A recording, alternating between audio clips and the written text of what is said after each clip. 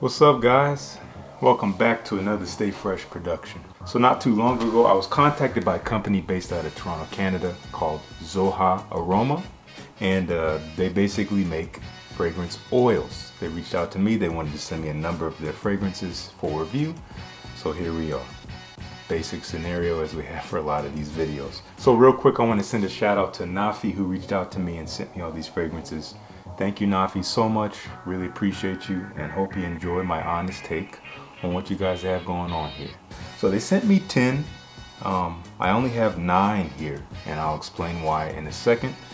And basically what they do, they focus their creative energy on creating fragrance oils that are based around Middle Eastern perfumery and those traditional scent profiles. And a lot of those, I believe, are original scents. And then they also do some clones. They do some clones of some popular niche and designer fragrances. I think primarily niche, but designer as well. So I got quite a range of fragrances from them. I tested them a little bit here and there, and I'm just going to share my basic thoughts. Going to try to keep this quick as we can. So we're going to go down the line here. So let's get started. So first of all, what I'd like to do is talk a little bit about fragrance oils and what I think of them. So let's talk about the pros of using fragrance oils and over using a spray. Number one, you can control the application much more. Oils are generally roll-ons, so you can choose where you want it. You can not worry about getting it on your clothes if you want to do that. Another great thing about oils is that they are generally pure perfume oils, so that means they are powerful. You're going to be getting some great performance out of these things. They're going to last you all day and then some, so nothing to worry about with that. Those are the pros in my eyes. If you have any more pros that you can think of, please right now leave them down in the comments. In terms of cons with fragrance oils, to be honest, I've never been crazy about oils, just because, you know, they're oily and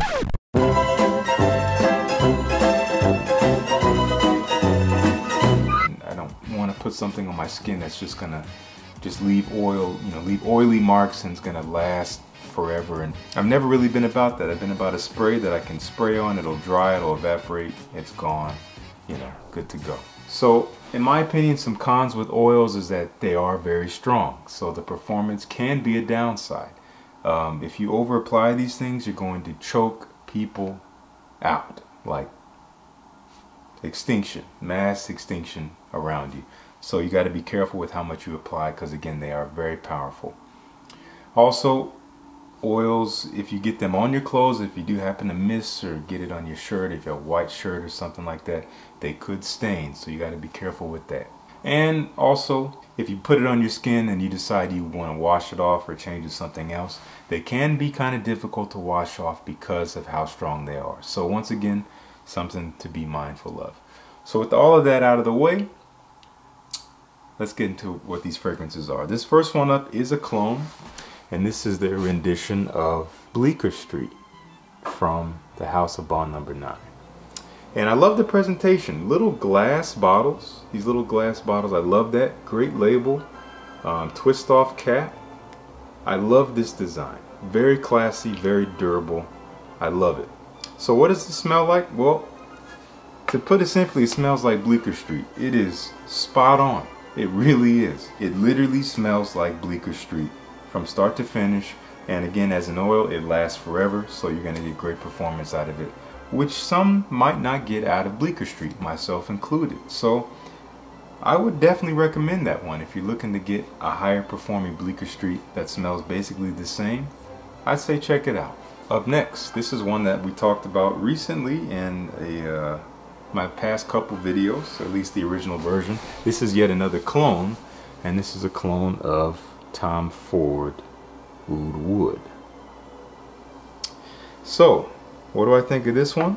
This is the only one that I'm really not a fan of, I gotta say. Now, I put them on paper here. I didn't put them all on my skin because again, they're very strong. I didn't want to just be reeking and have to shower for 25 minutes, but have it on paper. And what I will say is that it does smell like oud wood. It is reminiscent, but it's more medicinal. There's something more medicinal, more menthol-y about it that I just don't really like. Now when it dries down, it gets a little bit closer to oud wood, it kind of settles down, and again it's maybe about 90% close to my nose. It's not quite as smooth, but the scent character is definitely there. So overall, it's okay. It is similar, but it's not as pleasant as the original to my nose. Up next, we have the one that I don't have, which is called Oud Al Aswad. I'm probably butchering that name, so I apologize. I don't know what it translates to, but the reason why I don't have it is because I actually gave it to Diana, my girlfriend, who you just saw in my previous video. She liked it a lot. She really enjoyed it, so I actually let her have it because I thought it was a little bit feminine for my nose, but it's a beautiful scent. Basically what I get is this watery rose scent. Like imagine sitting in a bath filled with rose petals. Very luxurious, just very kind of aromatic, but again kind of watery at the same time. A really nice scent, and something that I've smelled before. There's a fragrance house called Abdul Samad Al-Qurashi. I'm probably saying that wrong once again, I apologize. They have a fragrance called Black Incense. I'll leave a bottle right here. This basically smells just like that. Watery rose, very nice, very elegant. Again, not super masculine to my nose. It feels more feminine, but I think in the traditional Middle Eastern vein, it is kind of a masculine scent. So that's just my Western nose not being used to it, but yet again, I gave it to Diana. She digs it, so hopefully she'll be continuing to wear that. But it is something that I enjoy, something I recommend checking out. If you like this kind of watery rose, there's a little bit of oud in there as well, a tad bit sweet. It's a nice fragrance. Up next, this is a big one, and this is their rendition of the brand new release from the house of Creed, and that is Creed Viking. Now, I do own Viking, and I really enjoy it. And does this smell like Viking? Yes, it does. It smells pretty dang close to Viking. It is spot on, really.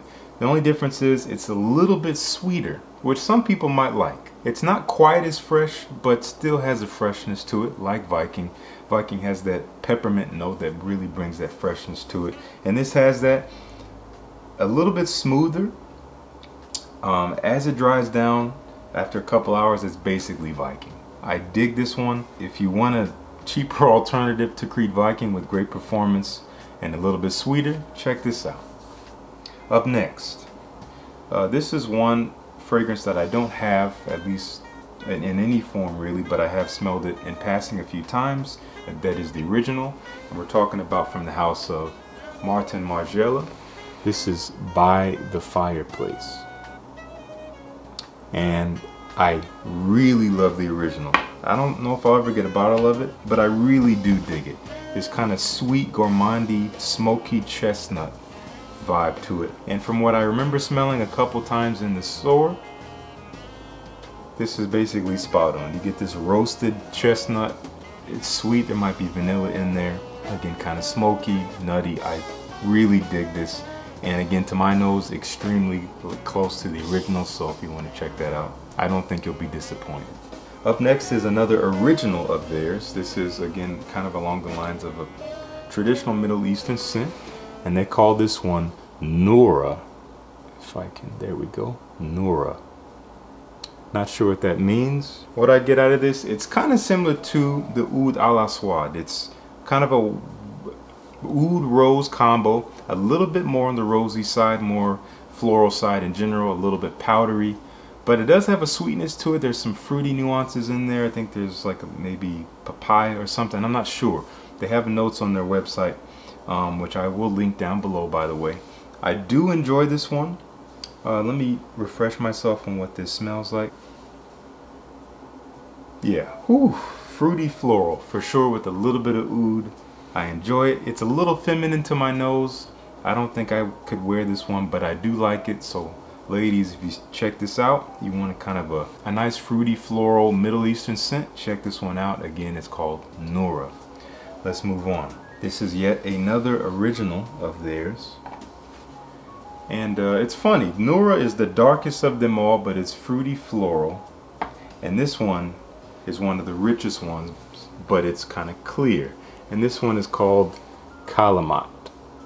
which I've seen as a name before. I don't know what it means. I really should look it up. I know there's a Calumet Black that's a popular fragrance that's been getting some buzz. I've smelled that one. This is in that same vein.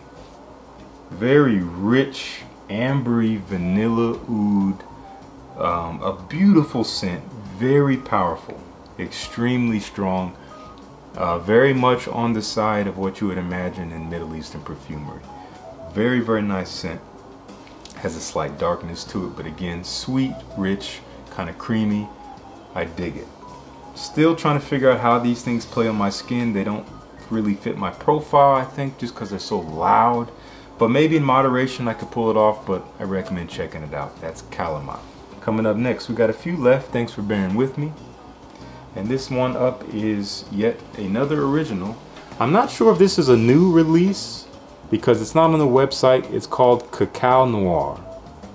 And what does it smell like? Well, it has a chocolatey nuance to it. Kind of a chocolate oud with citrus. That's what I get. Almost like there's like a sweet mandarin mixed with cacao.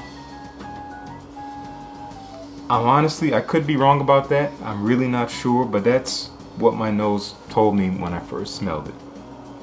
And it's really pleasant, sweet, a tad bit spicy, not very woody and dark and oudy like some of the other ones. I really dig this one. It's kind of a unique scent profile, so look into that if you're looking for something different. We got two more, and these last two are clones, both of which you've heard of the originals here. This next one up is the ever popular classic Tuscan Leather from Tom Ford. And again, like most of these other clones, it is spot on. Man, Tuscan Leather is one of those scents that I haven't quite figured out how to wear yet in terms of how it fits with my personality, but every time I come to it, I do enjoy it. Slightly spicy, raspberry sweet leather, kind of a dirtiness to it, but still very refined and elegant. Again, this is spot on, and as an oil, it's gonna last on your skin forever. So you could just call it an enhanced Tom Ford Tuscan Leather. I dig it. I think they did a great job. I don't know how they got so close with it, but I do enjoy it. Last one, another heavy hitter in the niche community. And this is one you guys have heard of, Reflection Man, from the House of Amouage. I absolutely love Reflection Man. I own it. I love it. I love it. I love it. Such an elegant scent. Just a clean gentleman's scent. And how did they do with this one? They knocked it out of the park. This is Reflection Man. I have the original. I sprayed it here. They're the same. They're absolutely the same. That powdery jasmine, again, that white florals, a little bit of musk. I think there's even some sandalwood in there. It's slightly sweet. Such a gorgeous scent. And again, they really got right onto it. It is Reflection Man. So if you're looking for an oil version that will perform well, even though the original performs well already, at least on my skin, check it out. They have a wide range of many other fragrances, both original and clones. Again, link will be down below. Overall, I'm happy with the House of Zoha. These Middle Eastern perfumes I definitely am intrigued by. I'm going to look more into those. Zoha, I appreciate you guys sending me your fragrances to review. Hope you guys enjoyed the video. If you want to check them out again, link down below. Thanks so much for watching. Peace. I'll see you guys in the next one.